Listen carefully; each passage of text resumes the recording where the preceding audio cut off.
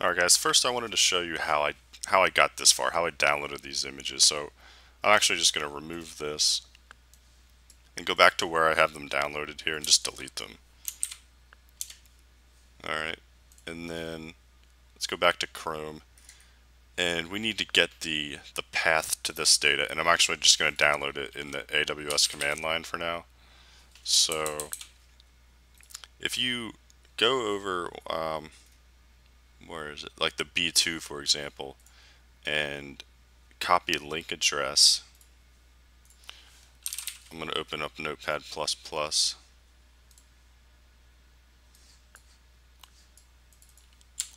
paste it in here. Now this is sort of what we need, but we need S3 notation, and now we need to give it the bucket. So this is just giving us the key. We need the bucket too. So the bucket is this thing, Landsat-PDS.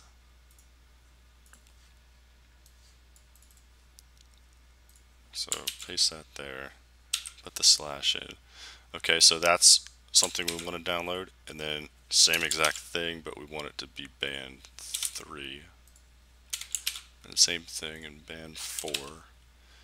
Alright, and then in order to copy in AWS, you say AWS S3 CP for copy, whereas before we were saying LS for list, now we're saying CP for copy. And now we need to, so now we're giving it the input, so this is what we want to copy.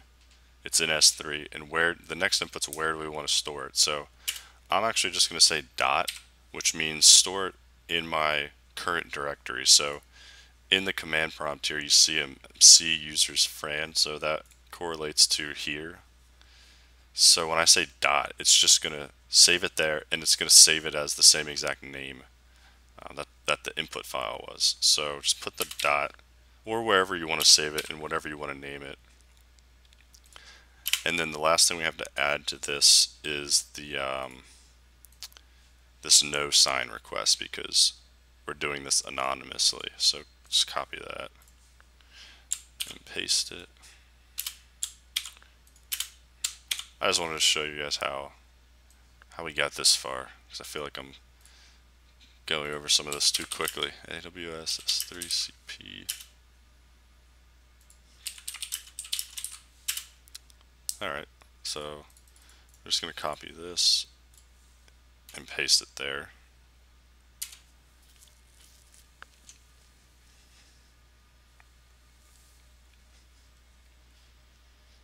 Should start downloading. Yep, so here we go, it's copying. So I mean, that's the cool thing, we get all this free data from AWS. Pretty cool.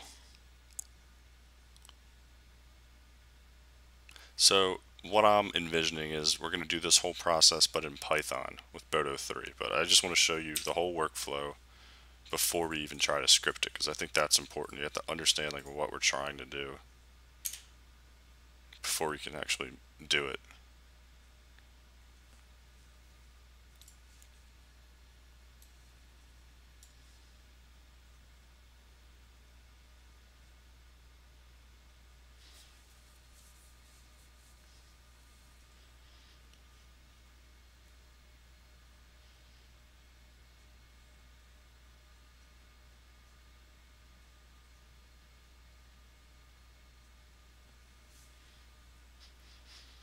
Alright, we'll just do the last one here.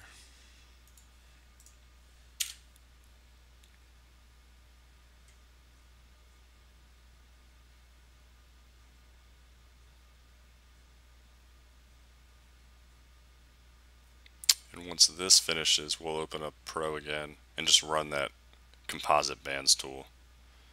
And that Composite Bands tool we can access with ArcPy too, so this is what we're going to do. So I was showing you in the GUI, but you can see here we can do it as a script as well. So that's where we're headed. Okay, cool, so that's done. I'm going to close that. So we have our 3 local files now. Now go back to Tools and composite. Alright, and then input, I'm actually going to make sure, well, you don't have to make sure, but I'm going to select 4 first, then 3, then 2. That way I don't have to reorder it. And then just run it.